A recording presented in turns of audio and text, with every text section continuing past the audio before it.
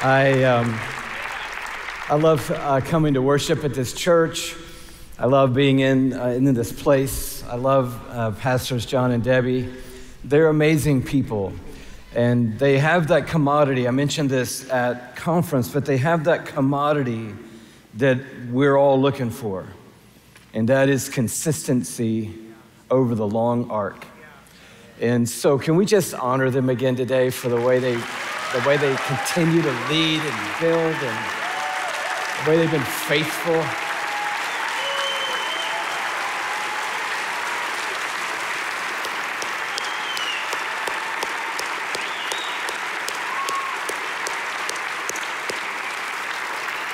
Last night, I just sensed God shifting focus for me.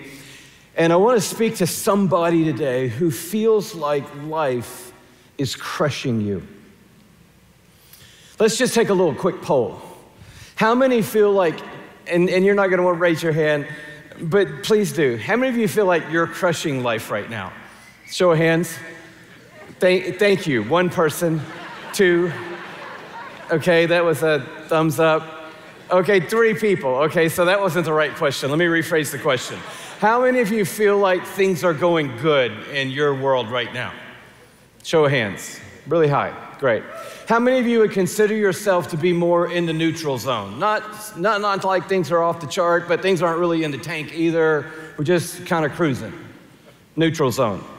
Okay? How many of you would say, honestly, in front of the people in your row, I feel like I am in one of the low seasons of life right now? Can I see your hand?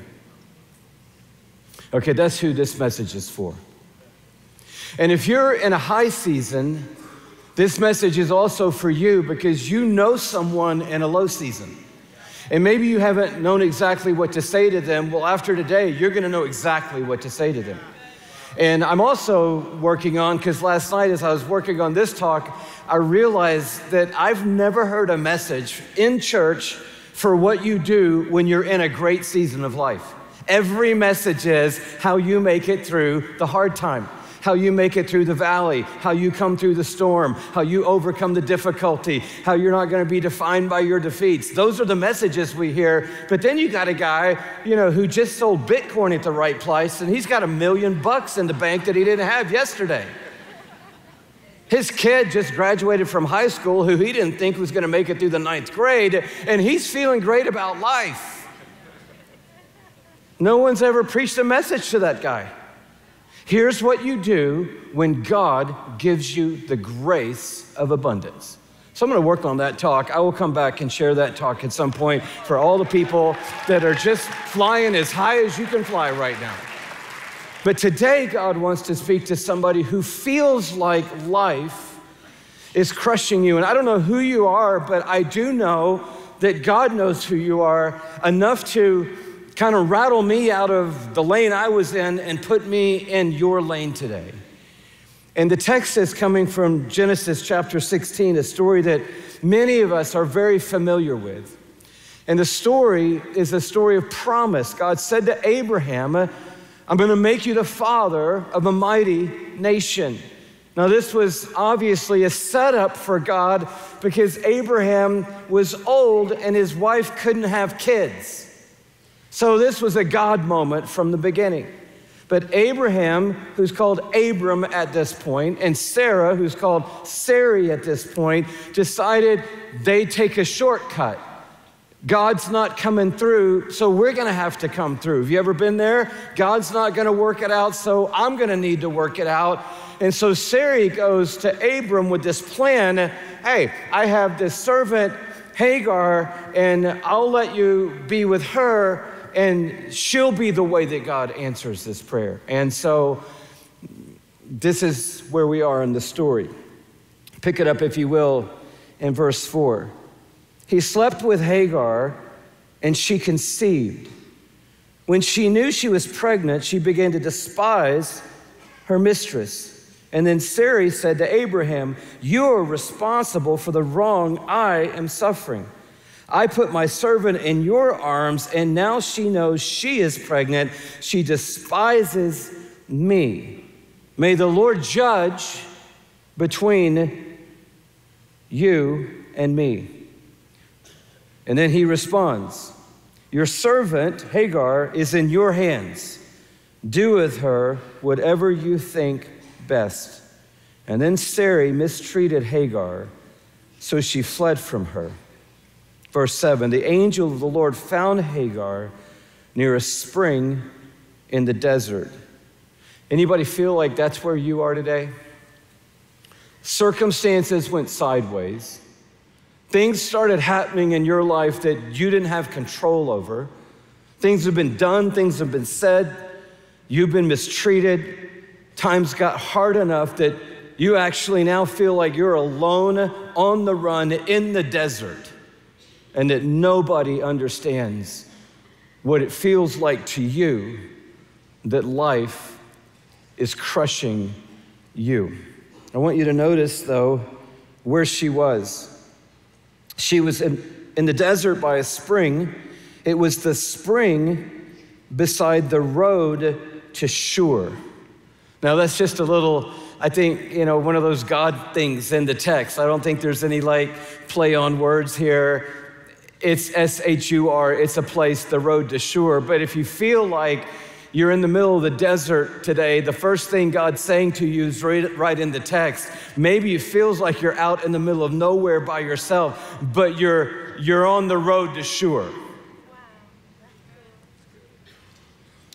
And he said, Hagar, servant of Sarai, where have you come from and where are you going? Some of you are asking that question today. You're like, I don't know where I'm coming from. I don't know where I'm going. I don't know what is up. I don't know what is down. I don't know what's left. I don't know what's right. I don't know how I got here, and I don't know how I'm getting out of here. Anybody today that's kind of where your reality is? That's where Hagar was. And this angel asked her, where did you come from? And where are you going? I'm running away from my mistress, Sarai answered. And then the angel of the Lord told her, go back to your mistress and submit to her. And the angel added, I will so increase your descendants that they will be too numerous to count.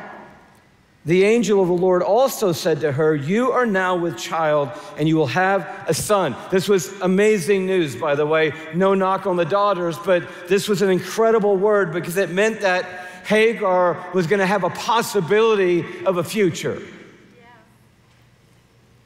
And you'll name him Ishmael.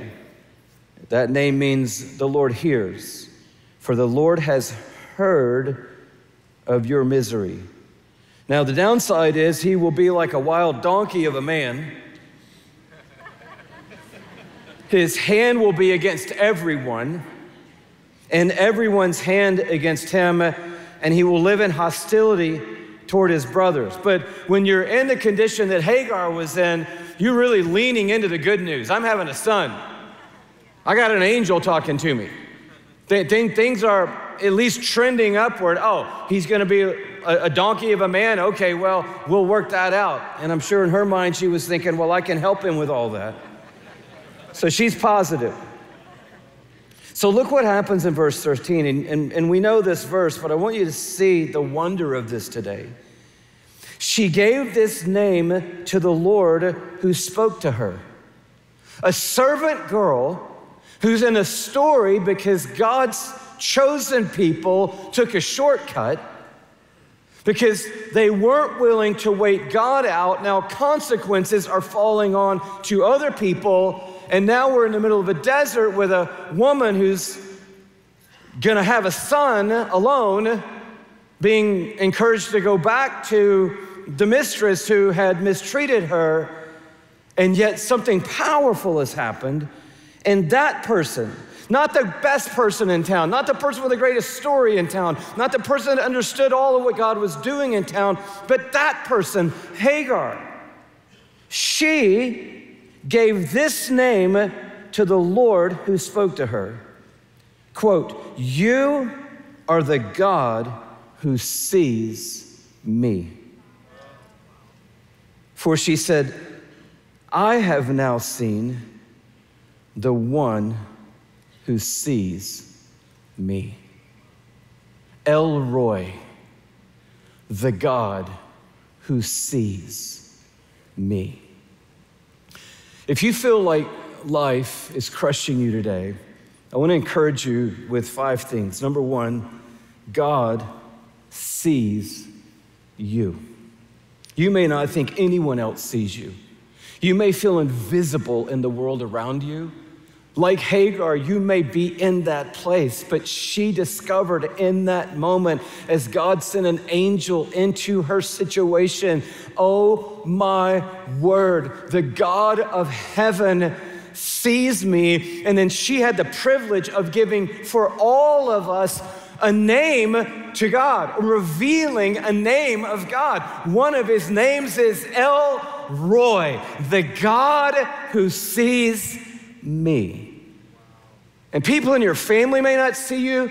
People may not get it. People may be looking at you like, hey, it's gonna work out, or don't worry about it, or we'll pray for you. And you're like, no, you're not understanding what's going on with me right now. Maybe people at your work don't get it. You don't think they see you.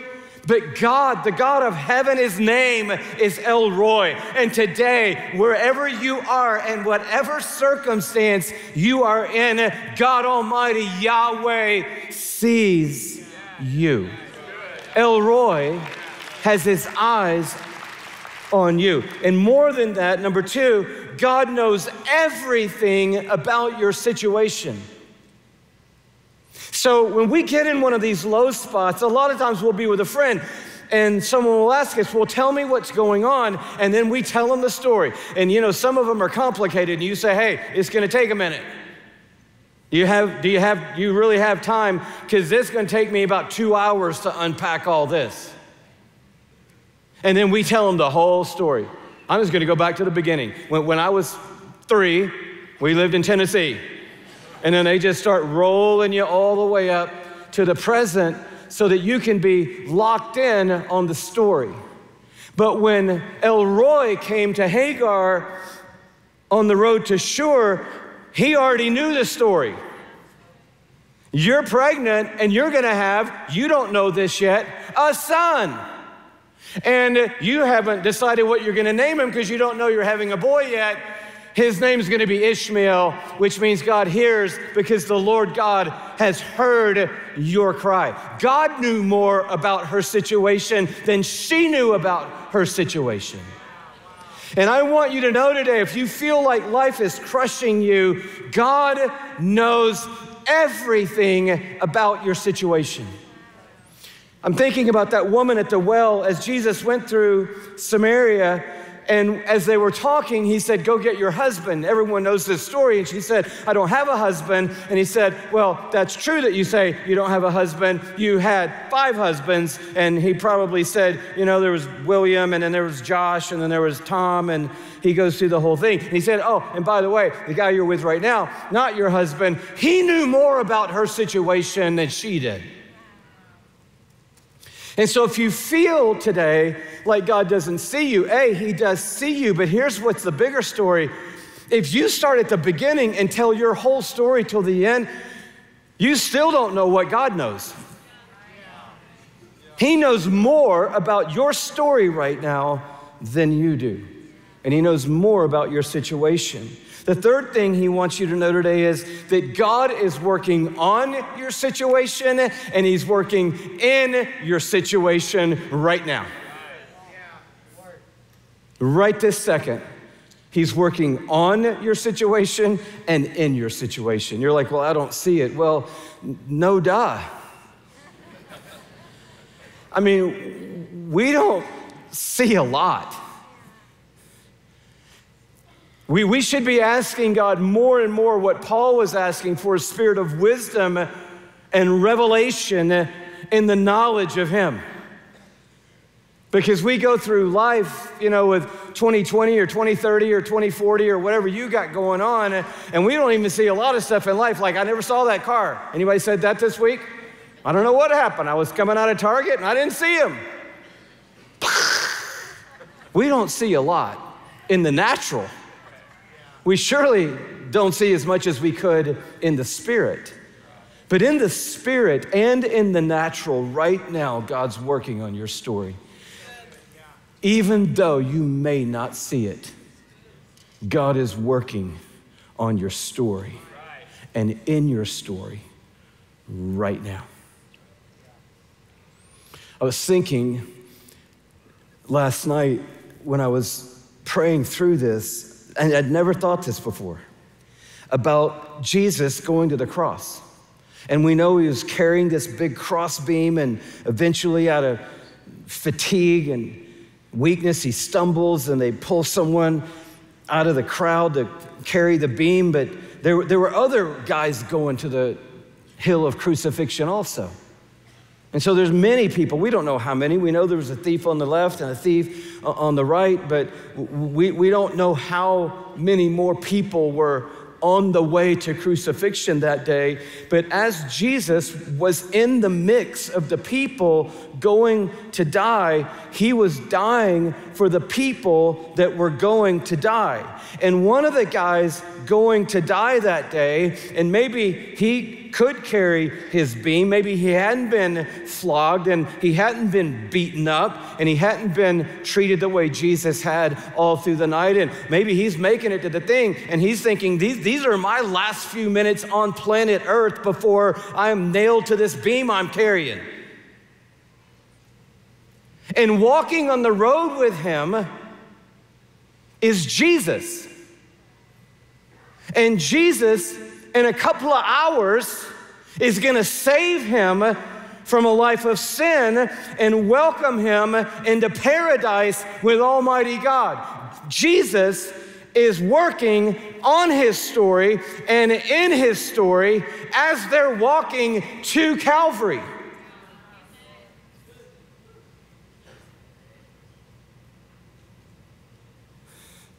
So that when he says, remember me when you come in your kingdom, Jesus says, today you'll be with me in paradise. You may not see it right now, but trust me, the Son of Suffering, triumphant in resurrection, is in your story right now. And he is working on it, and he's working in it. So yes, call somebody. Yes, reach out for help. Yes, have a trusted circle around you. But the God of heaven is at work. The God of heaven is on board. The God of heaven is involved. The God of heaven is moving things. The God of heaven is working situations. The God of heaven is working right now in and on your story. The fourth thing is this: God is greater. Period. Point number 4. There was a monster truck in the arena. The mission of the truck was to instantaneously go from 0 to 100. Up a dirt ramp, over 2 vehicles in the air, land and stop feet from the stage. Stronger men.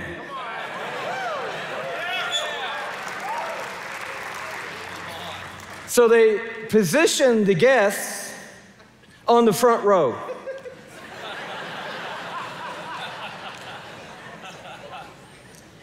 Where the truck would go airborne,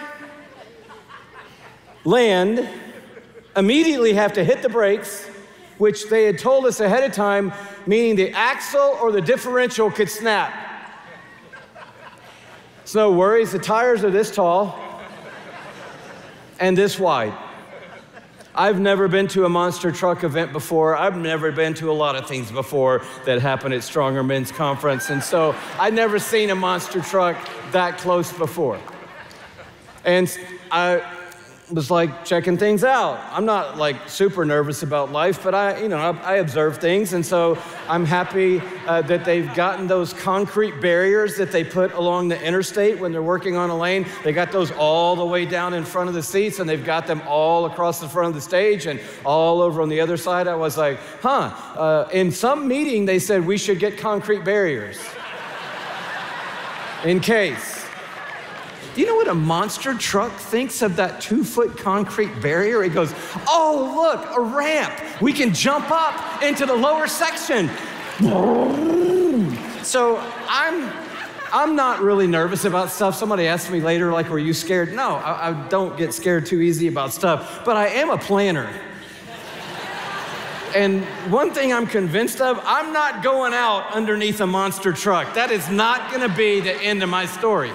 So I started evaluating the situation, and I realized the 2-foot concrete barrier is gonna do nothing.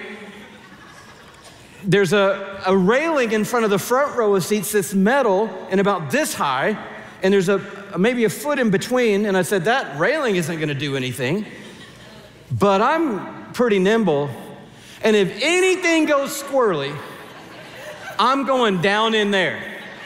Down here, underneath the concrete barrier and the rail.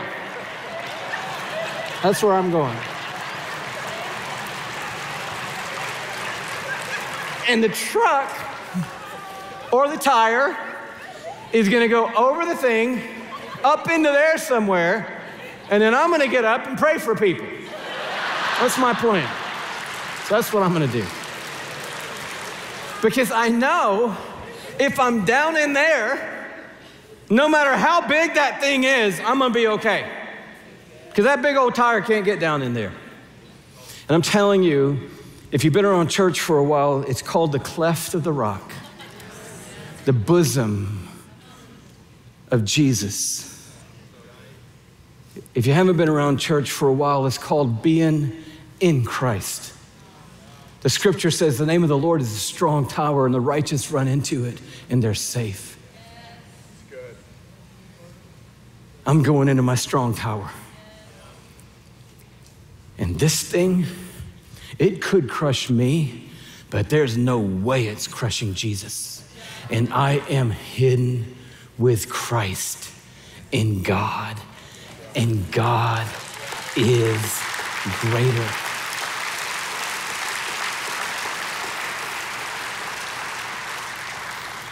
The last thing, the fifth thing, is I just want you to know, and I'm here to testify,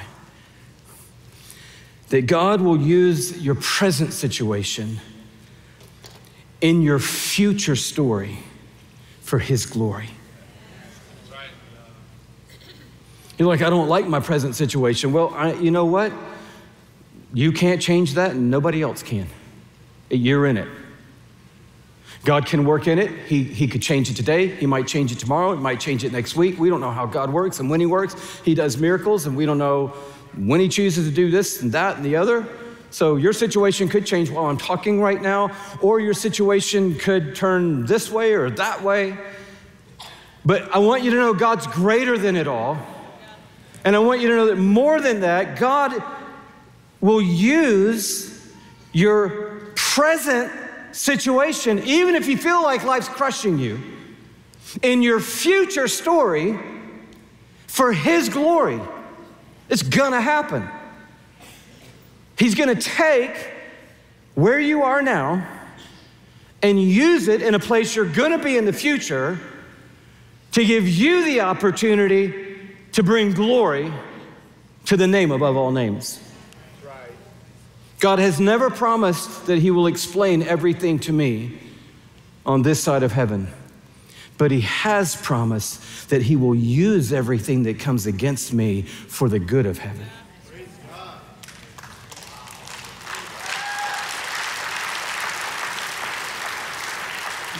A lot of you know my story. 36 years old, my dad passed away. He'd been disabled for 7 years. He was instantly disabled overnight. Brain virus. Never worked again, never drove a car again, never did art again, never played golf again, never dressed himself again. And for 7 years, I'm in Texas with my wife doing ministry. My mom is in Atlanta taking care of my dad, and I'm asking God, can we go help Mom take care of Dad? And every time it's like, you stay where you are, stay where I have you, I'll take care of Mom and Dad. Finally, God says, you can go. And when He says we can go, we start making arrangements, we start shifting all the plans, we start getting ready to move from Texas to Atlanta. The day we end our ministry in Texas to come to Atlanta, the very day is the day that we buried my father outside Atlanta, Georgia. He died instantly, fell over of a heart attack on a Friday, unrelated to his 7 years of disability. And here was Shelly and me in Atlanta, no job, no purpose, no ministry, no dad, confused, so frustrated, everything was foggy and cloudy. I was so mad, not at God. I was mad at me because God said, go in November. And I did what normal people do. I thought, oh great, we'll end the spring semester, the school year, and then we'll go at the end of April. And I'm like, I missed it. If I'd gone in November, I'd got to be with my dad the last 6 months of his life. But now he's gone, and this whole tragic 7-year journey has come to an end, and I have no idea where we came from, and I have no idea where we're going. I do not know how we got here, and I don't know where we go from here. And I was flying on a plane to speak at a youth event in Dallas a few months later in the middle of the summer. And God met me on about row 22, sitting by the window, and dropped a vision into my life that I did not see coming. And it was a vision of Passion, what has become Passion Conference. 1995. The first one was in 1997. We did 4 up to the year 2000, did this massive event, thought that was the end of the vision, but God said, no, I want you to keep going. So all these years later, we're still gathering people, 18 to 25-year-olds for the glory of God, all out of that vision, out of the cloudiness, out of the frustration, out of the fog, out of the we don't know, out of the we made a huge mistake. God birthed something. So we're on our way to the Mercedes-Benz Stadium a few months ago for Passion 2022. Against every odd you can think of. We started planning in May because, you can't plan stuff right now. We had no money because we'd refunded every ticket for every event in 2020 and 2021. We didn't know where the pandemic was going. People had migrated all over the country, so a lot of our contacts weren't even there anymore. But God said, go stand on your corner. We said, we will. And we made it to Mercedes-Benz Stadium.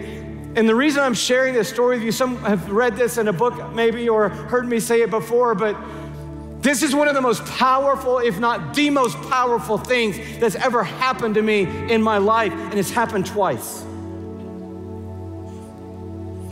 The first time I didn't see it coming and it almost knocked me down. This time about 6 days before Passion, somebody tipped me off because I wasn't seeing it, because sometimes we don't see it. Just give you a little journey really quickly. So we started Passion on Sunday night. On Thursday night, there was a college football game, the Peach Bowl, the Chick-fil-A Peach Bowl in Mercedes-Benz Stadium. As you can see, Pitt Panthers and the Michigan State Spartans. Got any fans of those schools in the place today? And so I took this picture on my television at home because I have COVID and I'm barely gonna get cleared the day before the conference starts. And I'm at home and I'm watching the Chick-fil-A Peach Bowl. I take a photo. This game ends, they clear the field, clear the entire stadium, and they turn it over to our team. Somewhere around 2, 3, 4 in the morning, our team gets to the stadium. They immediately go to work. The first thing they do is they start putting this Terraplast over the field. That left end there goes in first because that's where the stage frame and structure is gonna be erected. There's no time to get the Michigan State off, so a lot of people sat on top of that. Pitt's on the other end, we played music on top of that. The Chick-fil-A Peach Bowl things in the middle, that all gets covered. And then Passion happens. And on the last night of Passion, I speak. And I speak from the B stage, which is that shard that's sticking out off of the main stage. And so I'm standing right at the 50-yard line. And I come down from the stands and I'm ready to go up at the end of the song, and the stage manager standing there, and I know that within a few bars of music, I'm gonna go up these 6, 8 steps and step on, and I have this message just burning in my heart for this night. And as I'm going up the steps, it just blows me away again. Because I know I'm gonna give this message literally, not figuratively, standing 5 feet on top of one of the most beloved logos in America, the Chick-fil-A logo. You thought I was gonna say Andy's, but I'm literally preaching to the vision of summer of '95, standing 5 feet on top of a logo that they didn't have time to get off the field. So it's right there. The Chick-fil-A logo is right underneath my feet. A logo that my father, Louie Giglio, created in 1964. My dad created the Chick-fil-A logo.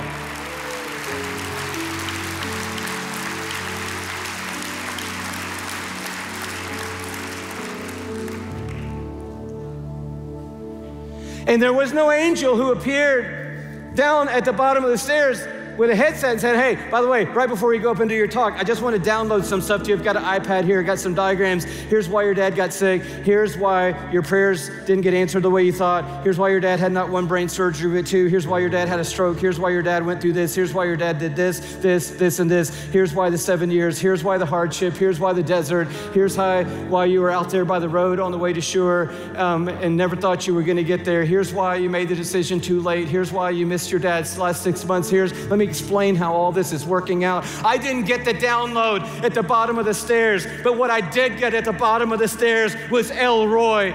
I see the God who sees me. And I went up those stairs and I could hear my Heavenly Father speaking into my heart saying, you go, son, you go, son. You do what I brought you here to do. You lead the way I've brought you here to lead. You share the word that I've given you to share tonight. I am with you. Heaven is with you. We are on your side. Your Heavenly Father, Jehovah God, Elroy sees you tonight. Do you see the God who sees you? Because even in the midst of when you didn't see it, I was working. And even though you couldn't feel it, I was working because I never stopped working. I never, ever stopped working.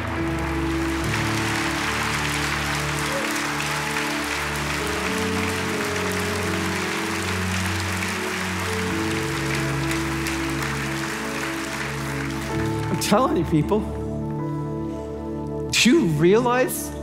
Because you can't, I love this, because you can't say, what a coincidence.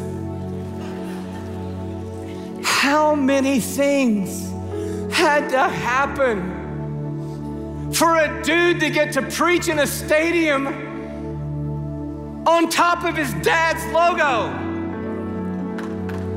How many things have to happen for that to happen? And I'm telling you, God is promising you right now, I will use your present situation in your future story for my glory. Elroy.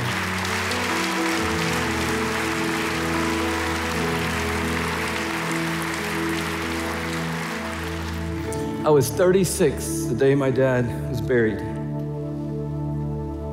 was 63 when I stood on that stage. And I'm here to testify.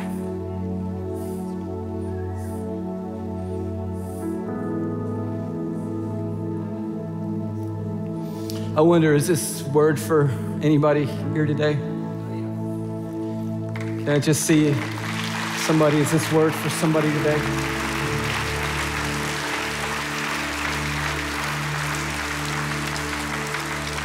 Could you just keep your hand up just for a minute if this word's for you today?